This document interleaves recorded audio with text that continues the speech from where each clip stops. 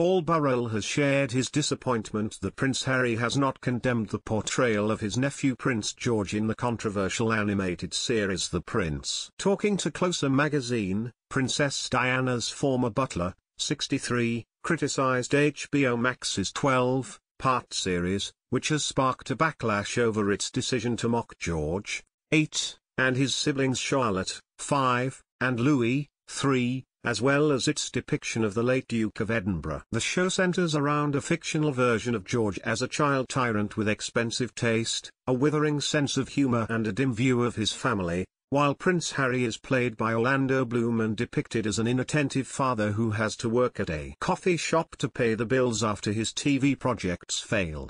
Paul said he believes it could be extremely damaging to target a young boy and mock him in the way the cartoonists have, and suggested Harry should speak up and defend his family. He added that he was shocked to see the Prince creator Gary Janetti claim on Watch What Happens Live with Andy Cohen earlier this month, that Harry seemed to have a sense of humor about it all.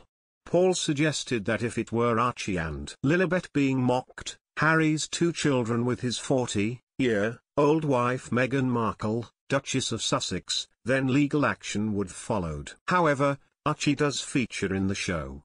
Paul said, "It seems ironic to me that while Meghan and Harry are happy to lend their voices to supporting mental health charities, they can't seem to speak up and defend their family. I've seen The Prince and it's extremely damaging to target a young boy and mock him in the way the cartoonists have done." Prince Harry is said to have viewed the program with a sense of humor. "I can't quite believe that, if it were Archie and Lilibet being mocked, I suspect there would be a lawsuit."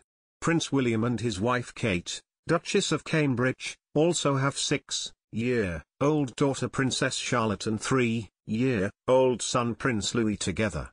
The Prince boasts a star-studded voice cast with the late Prince Philip voiced by former Downton Abbey actor Dan Stevens, Orlando Bloom as Prince Harry and Sophie Turner as Princess Charlotte.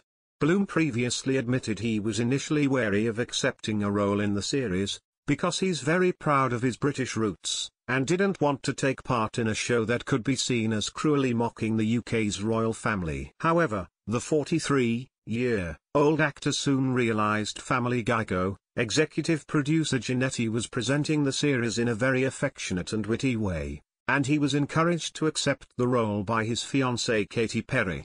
Bloom said, "I don't know if you've seen Gary's Instagram, but he's incredibly funny and has a very affectionate and witty way of commenting on the royal family.